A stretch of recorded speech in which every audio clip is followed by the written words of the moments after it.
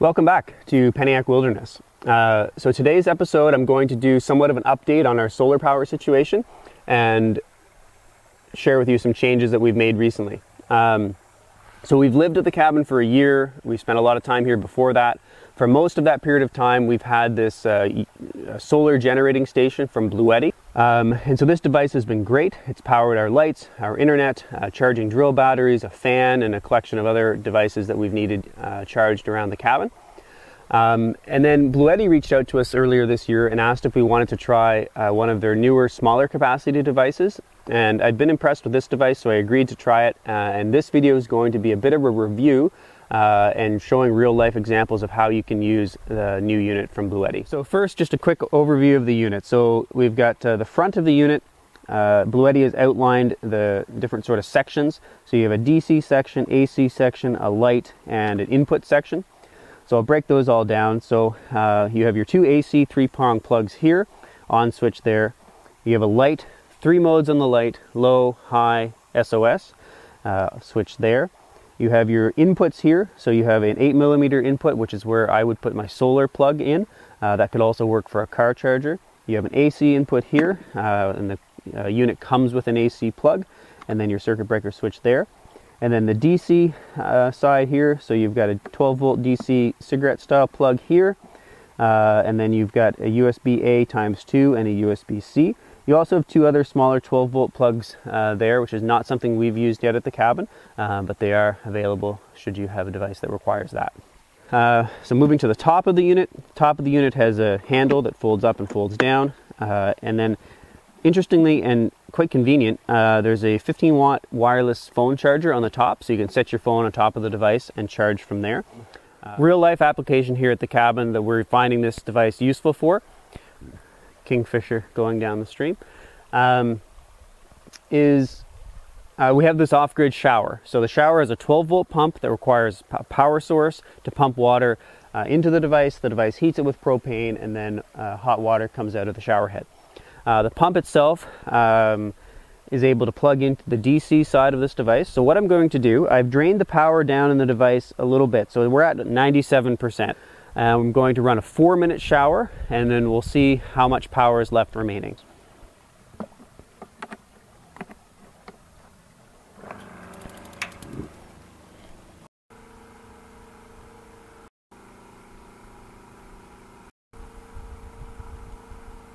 So that's been a 4-minute shower. Turn it off. So we're actually only at 96%. So we've lost 1%. That's a 4-minute shower. This pump runs at about 60 watts. So that's a real world application of how this device is working.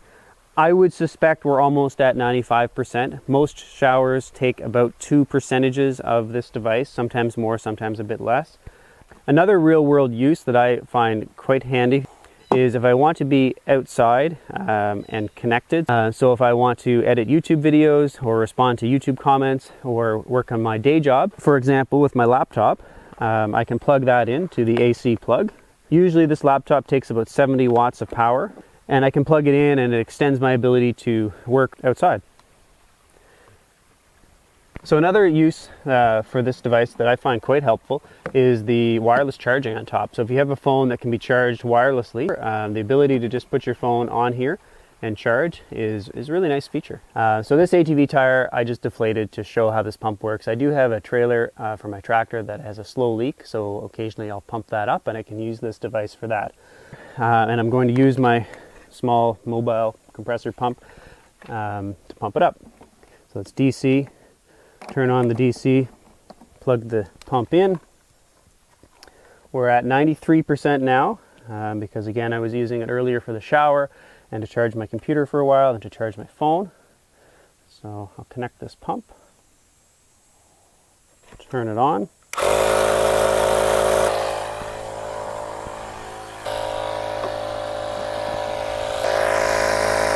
So that took us down about 1%. Pumped for about a minute and took this tire from flat to a good pressure. And that's a really useful application for this thing, is because it's mobile, you can take it places, take it with you, or if you have a flat, you have something that can provide power. Another use that we've used this for, and this would be not so much at the cabin, but we do go on weekend camping trips. And sometimes they're backcountry and hiking, and this would have really no use in that setting. But for car camping or camping at a campsite, something like an air mattress would be really handy to inflate. So I've got an air mattress here. It's a twin double thickness Coleman air mattress. I'm going to inflate it. We're starting at 92%. So we'll inflate and see how much power it takes to do so.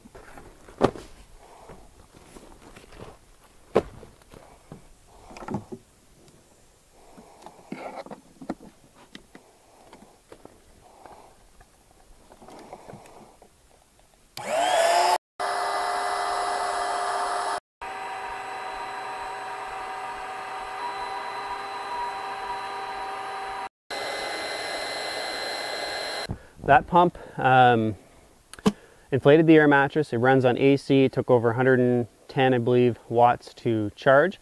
Took a few minutes, but now we have a fully inflated air mattress. So, you know, I think we're pretty good there.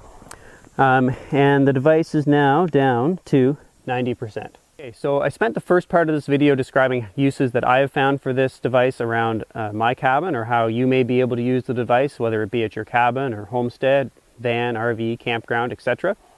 Now I'm going to show you how I charge the device. There are a few ways to charge this device. So it comes with an AC wall charger. So that's option 1. Option 2 is solar. And option 3, I believe you can buy an attachment that allows you to charge this in a vehicle.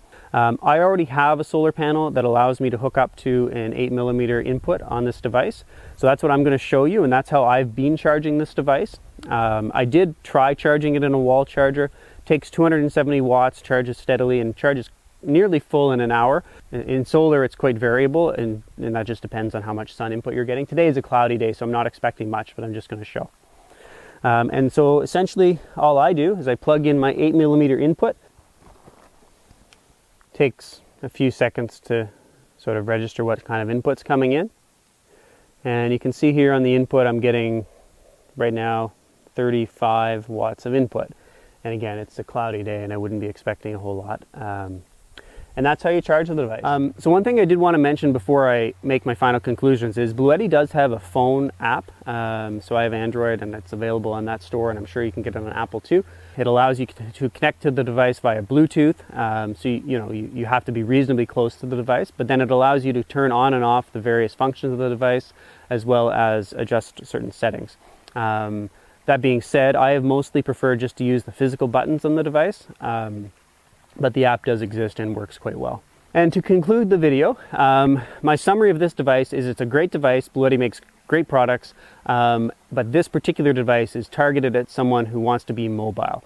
So mobile could mean, like in my setting, mobile around the cabin, or it could also mean mobile in terms of camping or car camping or travel. I think it shines in those uses. It's not going to be a device that will power the bulk of your needs in a cabin. I just think it's not a large enough capacity device, but that's not what it's trying to be either. So for us, this device is a good add-on to what we're already doing. We do, as I showed earlier, have a larger capacity device, which has worked well, although we are starting to test the limits of that as the homestead has expanded. But that being said, the device I tested out today in this video, it works great. As you saw in the video, we started at 97%. We went and did a 4-minute shower. We charged the computer for a while. We charged the phone. We pumped up a tire, and we pumped up an air mattress. All of that only took us down to 90%. So it gives you some context or some idea of how this device will work, and what sort of things you can do and how much power that requires. So I hope this video is helpful. Thanks for watching. Thanks for supporting the channel, and enjoy your weekend.